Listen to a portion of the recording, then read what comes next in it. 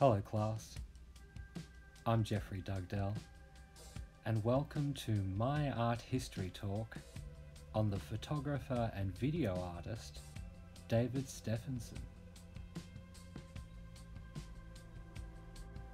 Today I'll be talking about the life and work of photographer David Stephenson, and in particular looking at the series Stars, which is currently presented at the Art Gallery of New South Wales as of June 2020.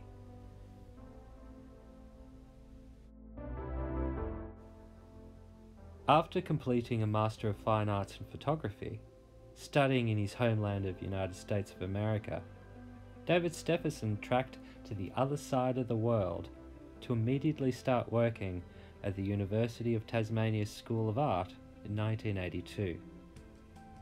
He headed the photography program from 1984 to 2013 and still is an educator there today.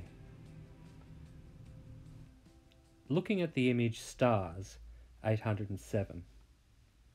This is a multi-long exposure of possibly the south celestial pole.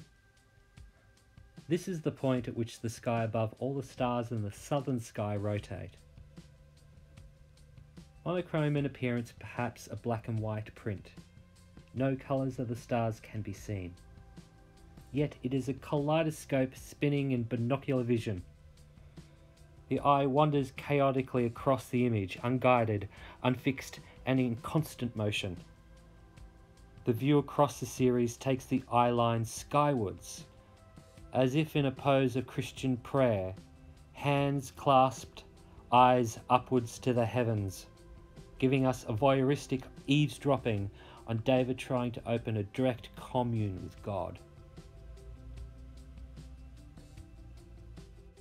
The sky is the limit, after which lies the domain of the sublime.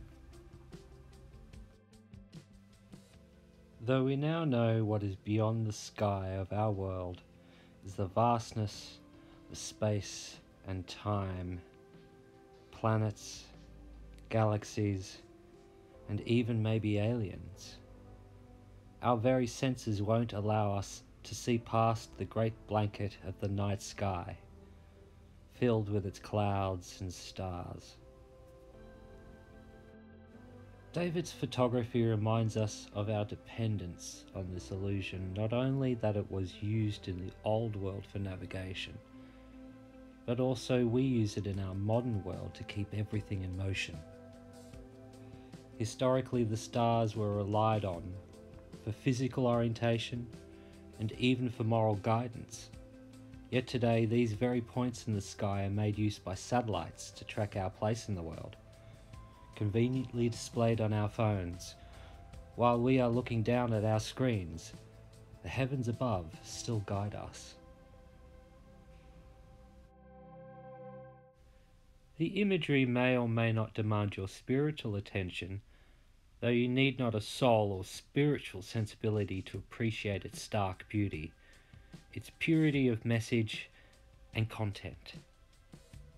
His subjects are often singular in subject, a silhouette of a man or trees, a cloud, a cathedral vault, and in this series of photos, stars.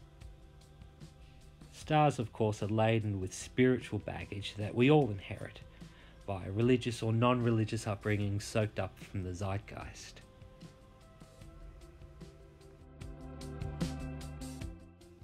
David uses the tool of his trade, the camera, with a high level of sophistication, knowing how to manipulate lenses and aperture settings, and his expert use of timing and location to render an image of his own design.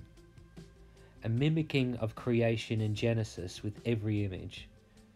He uses the stars in the sky like tools, creating sparks and flicks of light that dance across the image with deliberate intent, as if to bend, twist, and manipulate light to his artistic whim, to create something new, a novel vision of the heavens from something that which is already pure, celestial, and divine. David Stephenson's photography has been exhibited widely across the world, from here to Australia, to back in the land of his birth, the United States of America. None of that matters in order to take account of his work though. The imagery is inescapable in its beauty. David forces focus of the viewer to narrow attention down to its elements, to their basic constructs. Nightscapes to sky, sky to clouds, stars to light, and light to the divine.